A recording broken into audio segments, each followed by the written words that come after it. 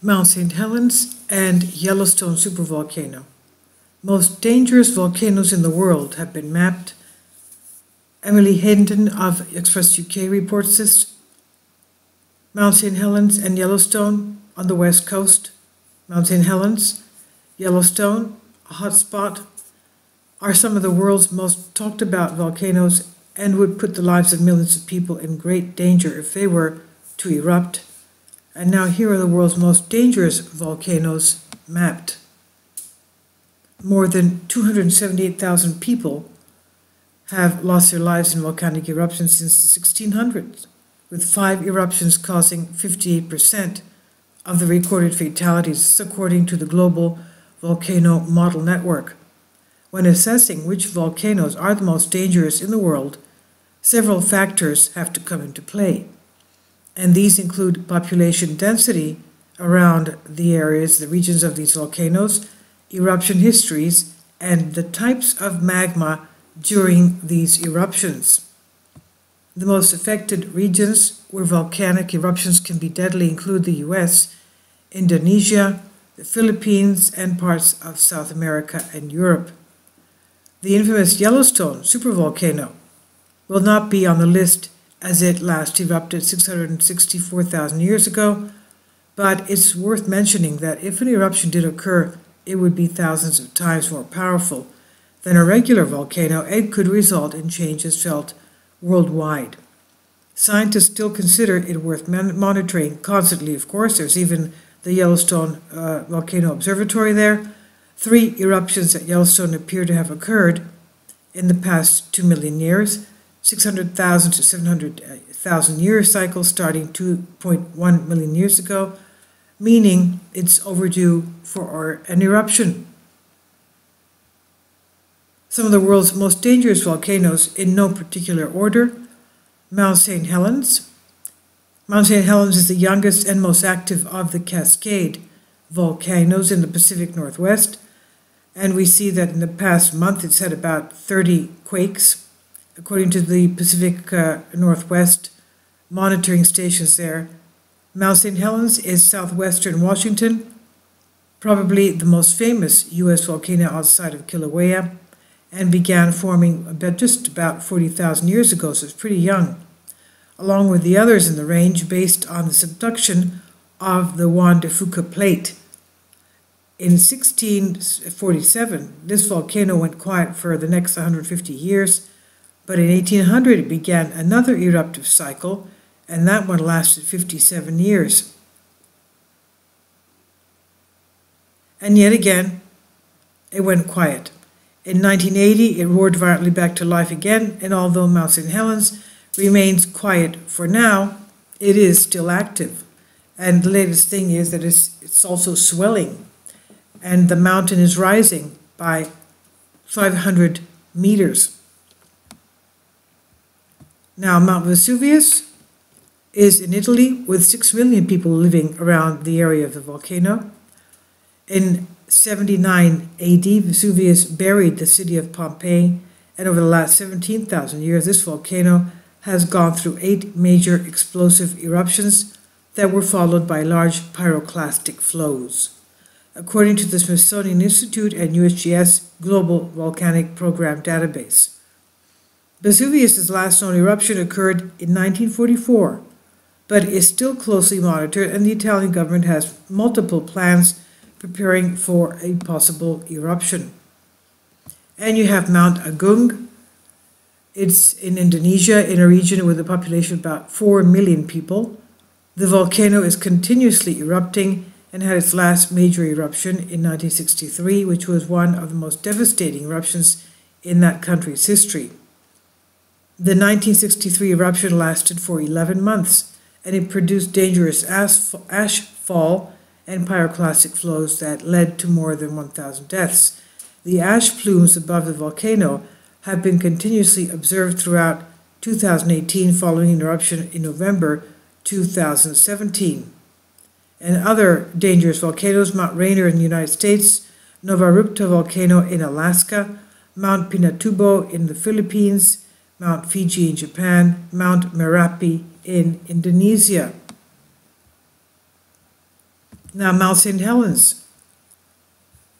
There's a video of the rising and the swelling of the dome. This has to do with what happened prior to the 1980 eruption. It's a USGS video. Sebastian Kettler reports Mount St. Helens volcano dome was caught swelling in size, considerably growing by 1,640 feet, that's 500 meters in growth and deformation and rising. A shocking U.S. Geological Survey time-lapse video reveals. It's amazing. This was, of course, prior to the eruption. Mount St. Helens last showed a period of intensive activity between the years 2004 and 2008, when a new lava dome appeared, and the period of activity was not as devastating as 2080 volcanic eruption, but the plumes of lava and steam were seen at the surface.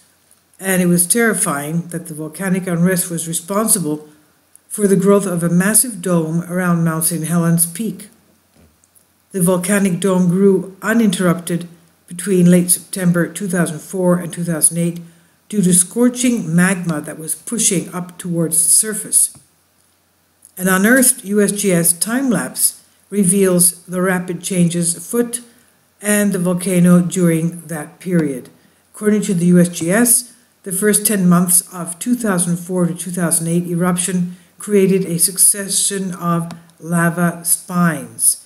Lava spines typically appear when magma escapes a lava dome or vent and as it's cool enough to maintain its shape.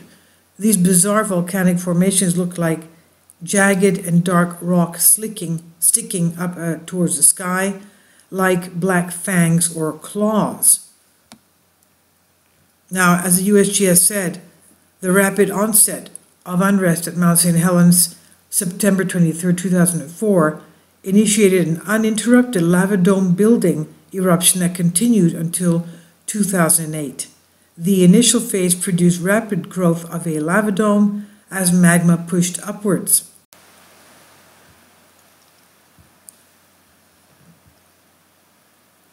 As shown in the video, an initial succession of lava spines, two recumbent and one steeply sloping, grew to nearly 500 meters in length before disintegrating into mounds of rubble.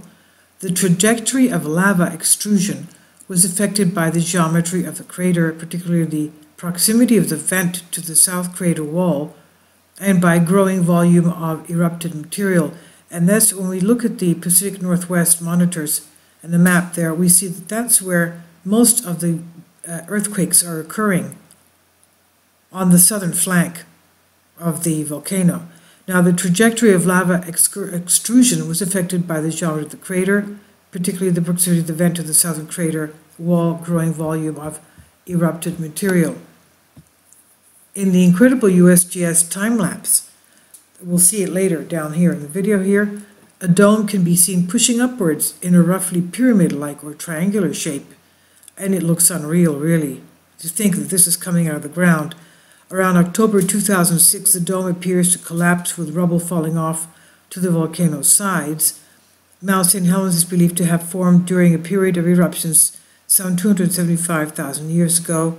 The modern features of the volcano were created roughly 3,000 years ago when the volcano underwent a period of frequent eruptions. According to USGS, there are historic records of this volcano erupting in the 19th century, which were witnessed by the early American settlers. USGS said since its 1980 eruption, the summit elevation, of course, has decreased. A survey in 1982 gave a measurement of 2,549.7 meters, that's 8,365 feet, but the LIDAR survey done in 2009 found the maximum elevation to be about 35 feet less, 8,330 feet. The difference in elevation is likely due to the erosion and the loss of rock, the rim rock, by crater wall collapses. Now, why did Mount St. Helens erupt in 1980? The huge monstrous volcano eruption which tore through the volcano in 1980 was caused by the intrusion of magma into the volcano edifice. By the time of spring 1980, a magnitude 5 earthquake struck, which received the volcano's built-up pressure, relieved the pressure, also allowing the water in the volcanic system to abruptly turn into steam and expand explosively. USGS said this abrupt pressure release allowed hot water in the system to flash to steam, which expanded explosively, initiating a hydrothermal blast directly lateral through the landslide scar. Because the upper portion of the volcano was removed, the pressure decreased on the system of magma beneath the volcano. A wave of decreasing pressure down the volcano conduit to the subsurface magma reservoir, which then began to rise, form bubbles, and erupt explosively, driving a 9-hour-long Plinian eruption.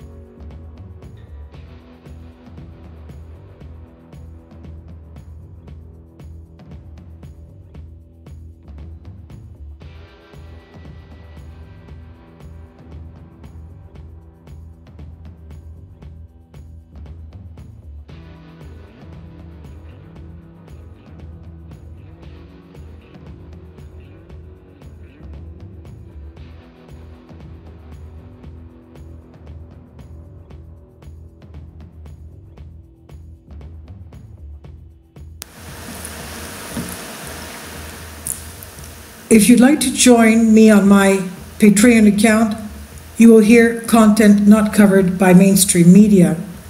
These riveting stories will be based on my research, and I will state my opinions and give my personal insight on diverse and controversial subjects and world events not covered by mainstream media, and not supported by YouTube guidelines. So whatever I have on my Patreon, most of those will not be on my YouTube channel. Please consider becoming a member today. More of the most significant and important videos will be on my Patreon channel. Your support helps me to continue my research and keeps this YouTube channel alive. And we depend on your support, your generous charity, because we help economically challenged families here in Athens, Greece, in Kapota, and we also help the young generation with university tuition and the community around our church. Thank you.